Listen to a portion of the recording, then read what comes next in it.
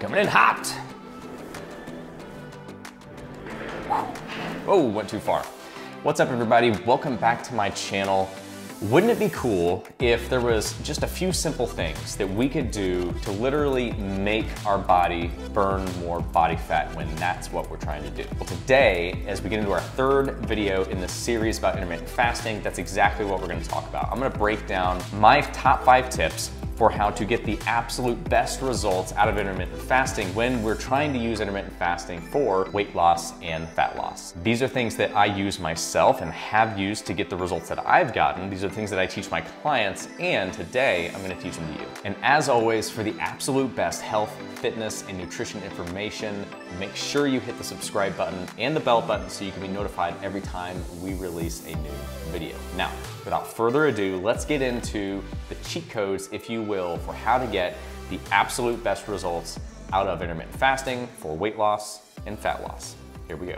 Number 1 on the list is fasted exercise. Now, why would we do fasted exercise? That sounds like hell to many of you, probably. Well, here's the deal. When you wake up in the morning and you haven't had any food to eat for hours since you had dinner or whenever you stopped eating the day before, you are waking up in this perfectly fasted state, right? You haven't had any fuel coming in. Your body's burned through most of the fuel that it has stored away from your previous meals. And guess what? It's burning body fat to a high degree, right? Our dial for fat burn is cranked all the way to 10. What better time than to go out and burn more intentional calories than when we're in this state where our gas tank is empty, so to speak, of other fuels, and we have to burn the fat off of our body. And that's the idea here. Basically, you want to wake up in that fasted state and get out and get some exercise and start burning some calories. Now, it doesn't so much matter exactly what you do. The main idea here is that you just want to get out and burn calories. There's a lot of great options for this. One of my favorite is just simply getting up and going for a walk, whether it's outside, whether it's on a treadmill. Walking is one of the best fat burning exercises that there is. In fact, all low intensity cardio type exercises are great for burning fat because they're not intense enough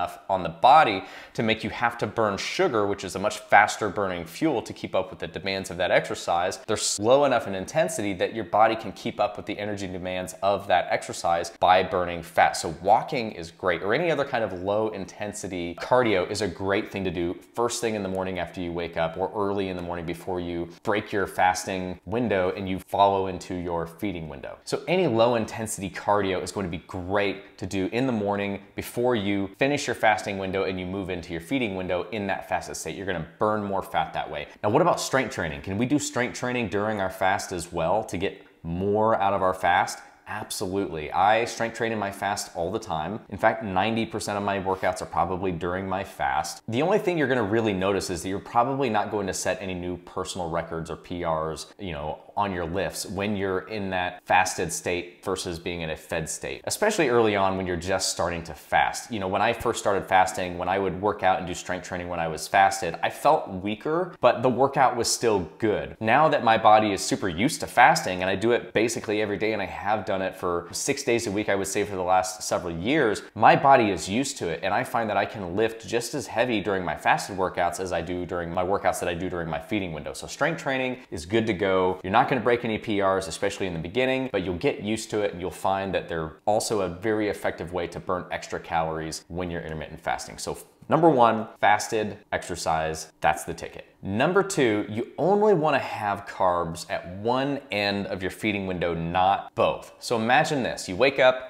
fasted, let's say you're skipping breakfast and you're fasting until lunch, right? You have lunch. Let's say you have a serving of carbohydrate at lunch, and then at dinner, at the end of your feeding window, you also have a serving of carbohydrate. Well, here's the thing. Our goal with fasting is to incentivize our body to burn as much body fat as possible, not carbohydrate. So if you only have carbohydrates at one end of your feeding window, so let's say you only had carbohydrates at dinner, but not necessarily at lunch. Well, when you finish dinner, you're fasting through the night, and then you wake up the next morning and you're skipping breakfast and you haven't had any fuel. You fast all the way up till lunch. And let's say at lunch you just have some protein, some vegetables, some non-starchy vegetables, and maybe a healthy fat like peanut butter or some nuts or some almonds, but you don't have any carbohydrate. Well, essentially what's happening here is you're going for almost a 24-hour period throughout the day where you're not taking in any carbohydrates, right? And when you're not taking in any carbohydrates, your body is all the more focused on burning fat for fuel, whether it's the fats you're bringing in, but also it slides back into burning your own fat for fuel in between meals faster than it would if you were to have a carb at all of your meals. Same thing, if you skip the carb at dinner, but you have a carb at lunch, well, again, you're going from lunch all the way through until lunch the next day before you have a serving of carbohydrate. All that time that you're going without carbohydrates coming in is keeping your body focused and primed and optimized for burning fat rather than carbohydrates, instead of if you have carbohydrates for lunch and then you have carbohydrates for a snack between lunch and dinner and then you have carbohydrates for dinner.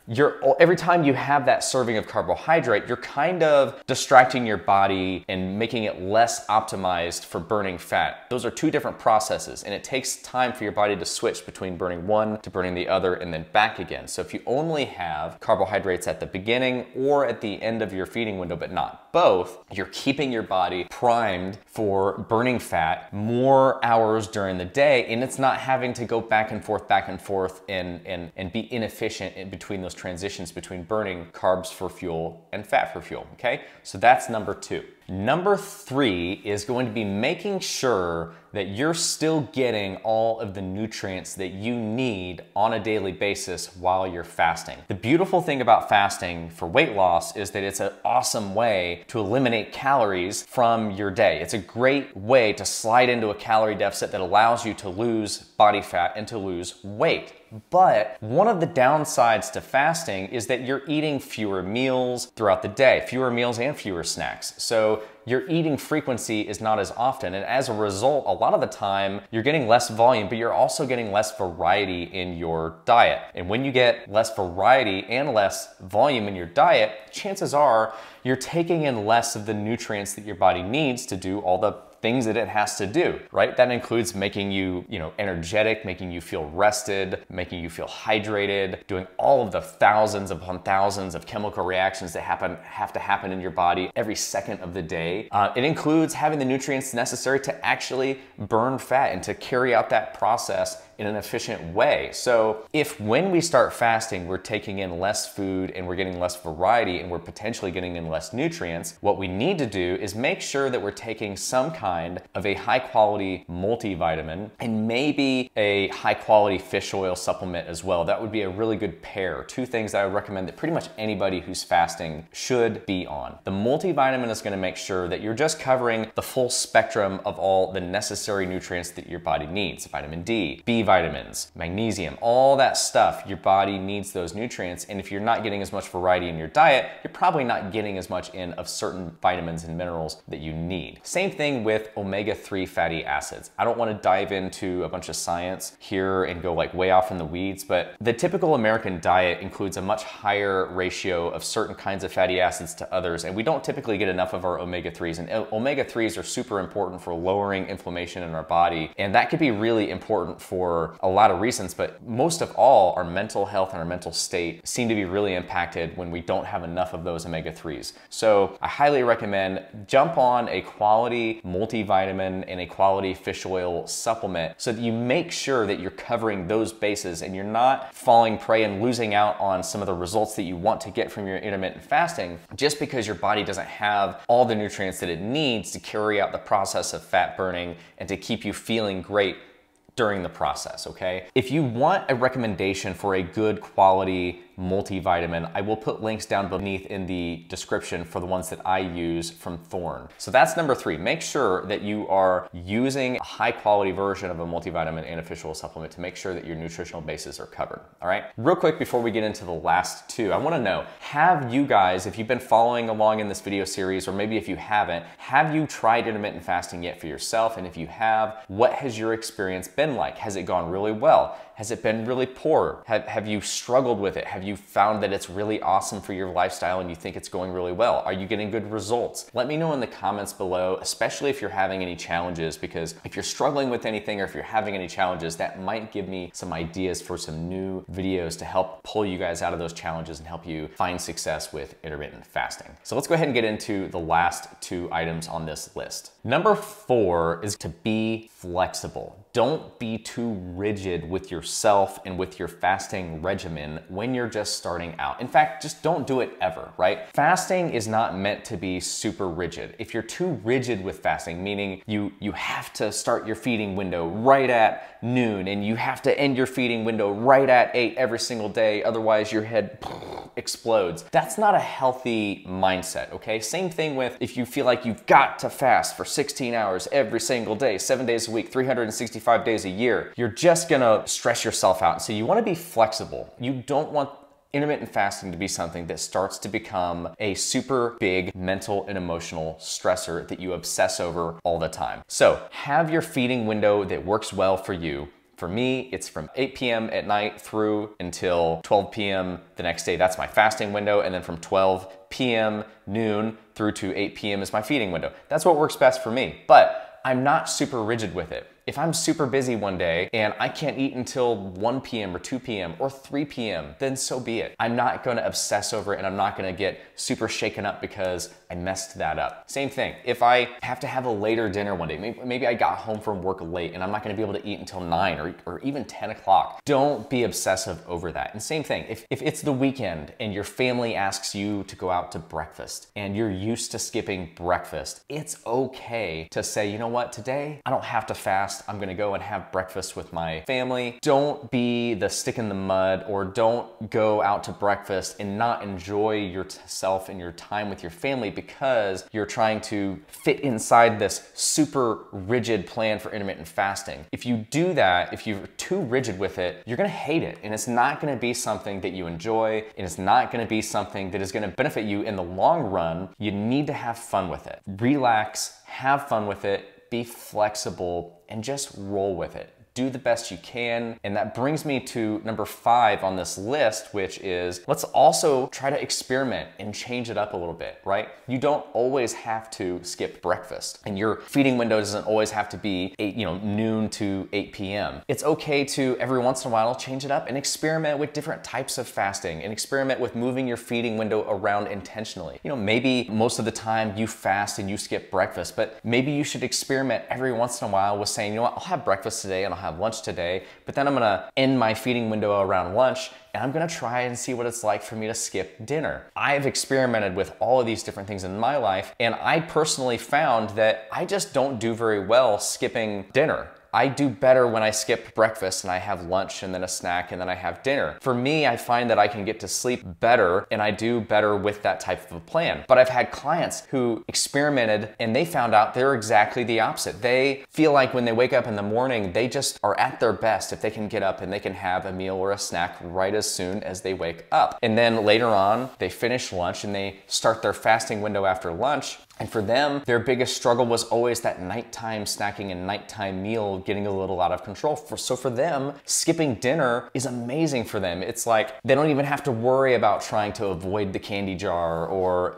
eat the right portions at dinner. And for them, skipping dinner is just the best. And they never would have figured that out if they didn't experiment and say, okay, I know I've done this and this is okay, but I'm gonna try this and see if I like this. And maybe they did, maybe they didn't, but be open and willing to experiment with this thing called intermittent fasting and keep watching these videos and learning more and more about it, because in the next couple of videos, I'm gonna start breaking down other types of fasting and other ways to use fasting. Right here in the first 3 videos, we've talked about how to use 16/8 intermittent fasting, where you're fasting for 16 hours roughly and you're eating for 8 hours roughly. But here in the coming videos, I'm gonna start talking about other ways and other modes of fasting. Full day fasting, alternate day fasting, long extended fasts of 30 hours, 36 hours, 48 hours, 72 hours, and how those might fit into a lifestyle, how often you should do them, why you would even want to attempt such a thing. Because in the beginning I thought, wow, 72 hours? A 72-hour fast? That sounds crazy. Who would want to do that? But then I tried it and I was like, oh my gosh, this is actually pretty cool. And I feel amazing. Now I don't do it every week, but I do it every once in a while. And so be willing to learn and continue to learn and be willing to experiment. And you may just find that you're gonna build up this toolbox of different ways of fasting that work in different situations in your life and that you can use for different reasons, right? So that's it for today, guys. That's my 5 tips for how to get the absolute most out of fasting when you first start out, right? Fasted exercise is number 1. Number 2, don't eat carbohydrates right at the front and at the end of your feeding window. Do them at one end or the other so that you have this nice long period of the day where there's no carbohydrate coming in at all, almost a 24-hour period. So you really have to burn body fat. Make sure you're getting your nutritional bases covered with a multivitamin and some fish oil.